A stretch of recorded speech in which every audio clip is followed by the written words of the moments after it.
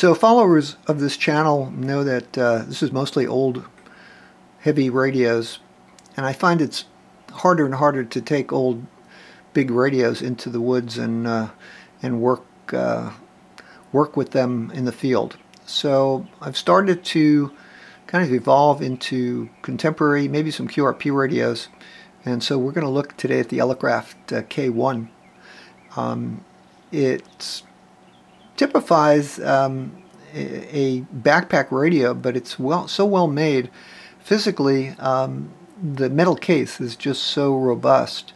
I probably would not hesitate to put it in with other crushables and worry about it being damaged in the field. It's built like a tank, so very, very well made. I'm not sure I would be as comfortable with some of the other QRP radios that I've seen.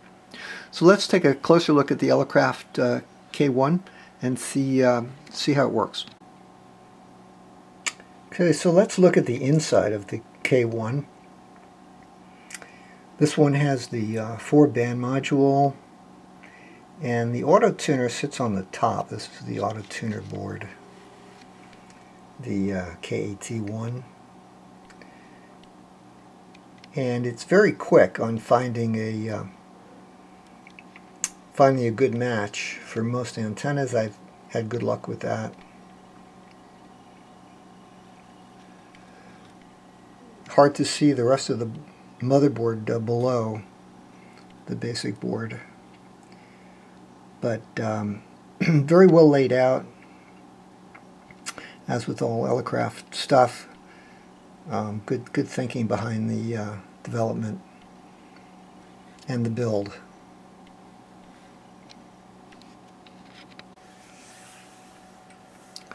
Nice thing about the K1, can have 4 bands. This one has 17, 20, 30, and 40 meters.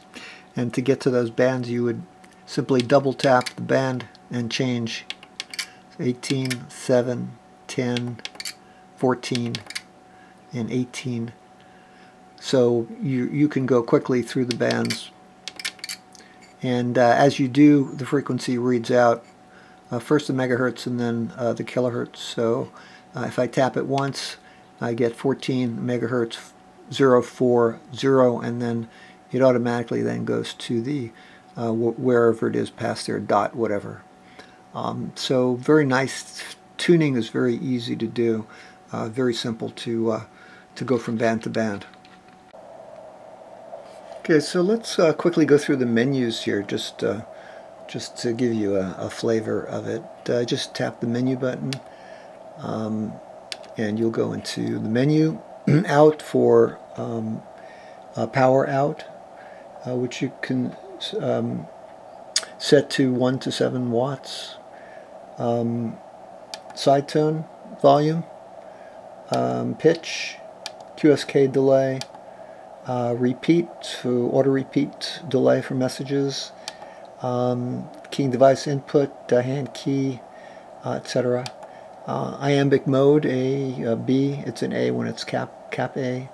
AGC, on or off, LED for the lights for XIT, RIT, attenuation LEDs, whether on or off. Crystal filter position, so 2 to 900 hertz filters, and you've got a choice of 3 of those.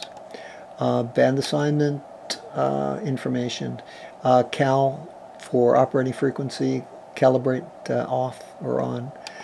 Signal S meter 0, so you can do a 0 set for the S meter. That's nice. Noise blanker, the auto tuner if it's so equipped, and then a programmable function if you so desire. Listening to any of the KX3 on CW, they just have a great sound. The K1 happens to have a very excellent built-in speaker. I think one of the better built-in speakers of any QRP rig with a built-in speaker.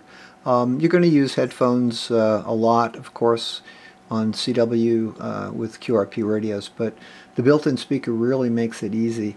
And the sound of the audio is just very compelling for a QRP radio. Very hot receiver, very excellent receiver.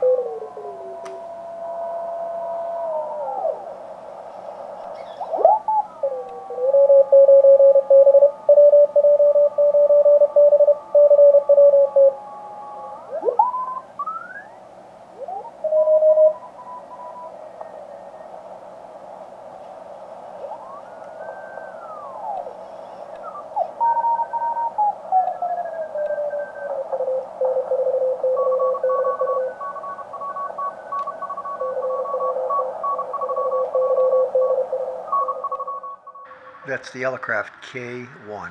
Okay, a fun radio.